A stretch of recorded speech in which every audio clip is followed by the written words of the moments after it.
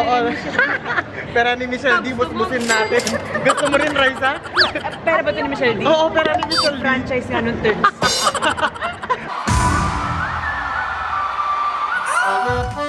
Hi! Welcome back to our channel. At meron tayo kasama ngayon si Kanal at saka si Michelle D. At manonood tayo ng concert na Maroon 5. Oh, napaka-cool namin.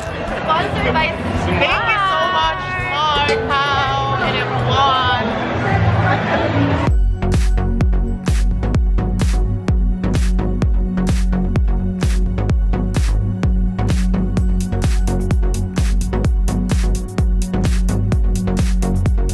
Ito pala yung mga winners natin, guys, for the Maroon 5 ticket giveaway. Ano ba, May? Wait lang, ano si May? Si May at saka si Danica, ayan.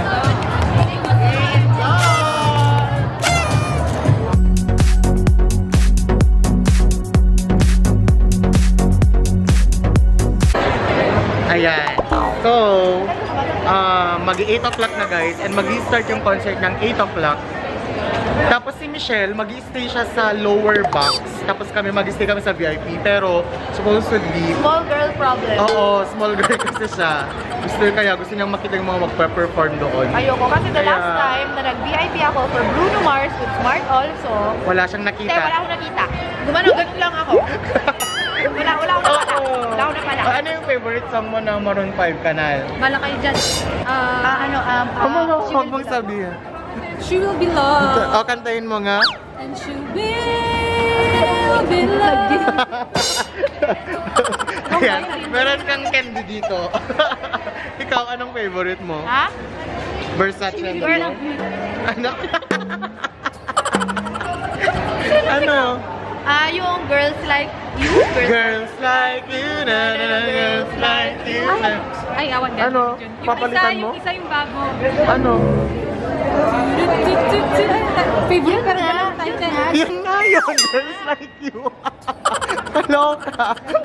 Guys, may problema kami. Nawawala yung ticket ni na Michelle. And Kay. Nawawala yung ticket namin.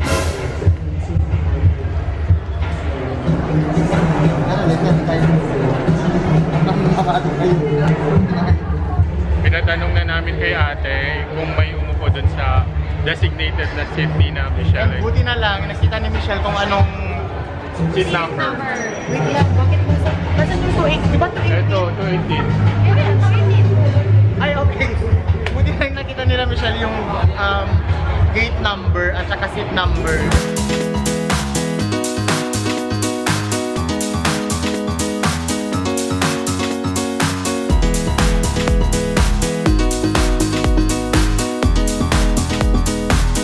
Ayan guys, so update lang. Nasolusyonan po ni Wowie at Kanal. Pumunta sila sa help desk and then I think trinak nila kung saan nanggaling yung ticket. Buti na lang talaga naalala ni Michelle D yung B14 at B15 na seat nila. Kasi kung hindi, wala nga. Diyos ko, Michelle D ka talaga. Ngayon nasa loob na sila. And, ayan, nandito si Kanal. Anong bibilin nyo? Yan nyo Anong bibilin nyo? Bakit? Third! Diyos ko, napakamalas niyong dalawa ni Michelle D. Grabe kayo. Anong bibiliin mo dyan? Tubig? Ito yung tubig mo. Turks, andun yung Turks, oh. Popcorn. Asan ba yung popcorn dyan?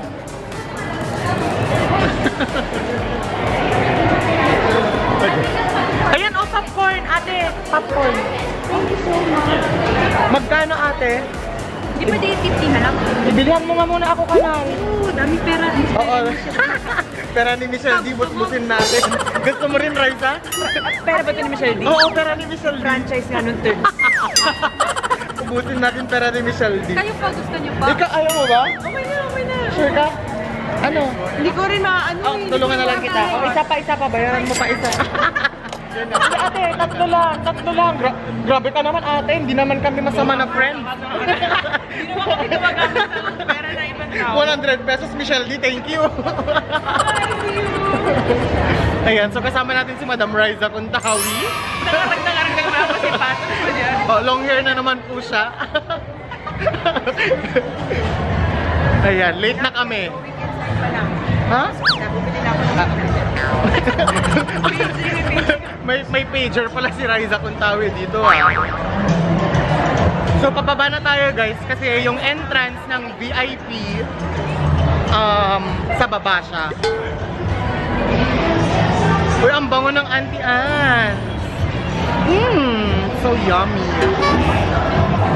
Ayan guys, so nandito tayo ngayon sa booth ng Maroon 5. Yes.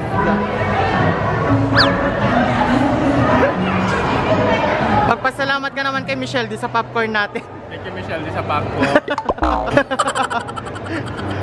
Hello. Oo. Oh, sorry.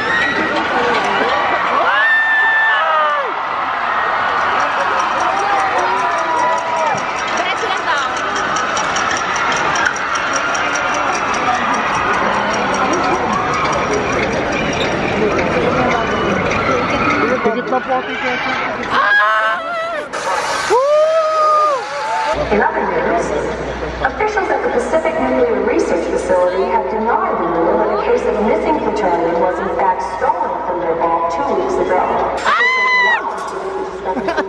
Sorry. Napakabaklas kasi ng tili ko.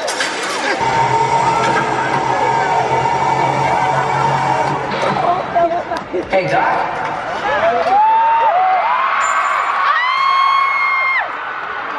Hello, anybody home?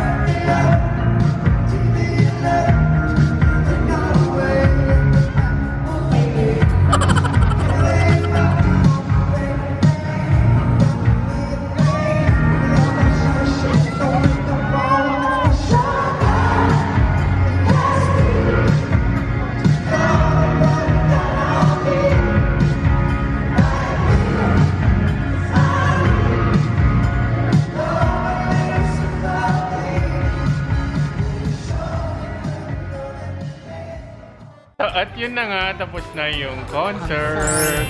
Andito na kami sa favorite naming tambayan, ang Dr. Wine, para pag-usapan ang performance. Review pag nilay. Namin hindi na panood dahil tama ako. Nawala ko yung ticket. Go for it. Laban.